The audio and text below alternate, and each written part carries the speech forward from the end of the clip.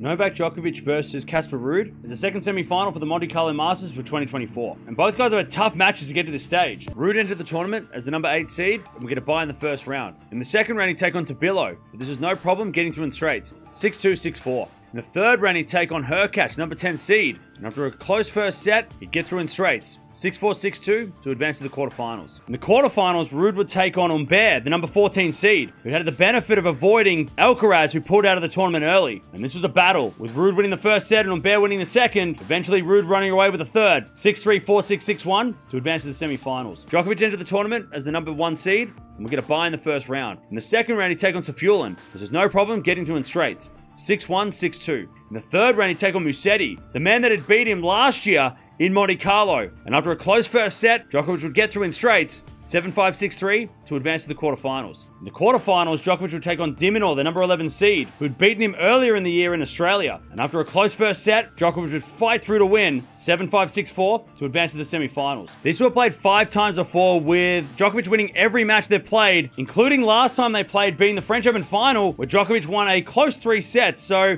Ruud has been able to push Djokovic, but unfortunately, in all their matches, he was unable to win a set against Djokovic. If Ruud's going to win this one, he needs to use that forehand. It worked so well against Humbert, and he just was ripping it, almost like Rafa Nadal, but right-handed. So really keen to see him do the forehand and use that forehand against Djokovic, especially if Djokovic is a little bit off. Djokovic is going to win this one. He needs to figure out why he is getting fatigued and why he is looking so tired.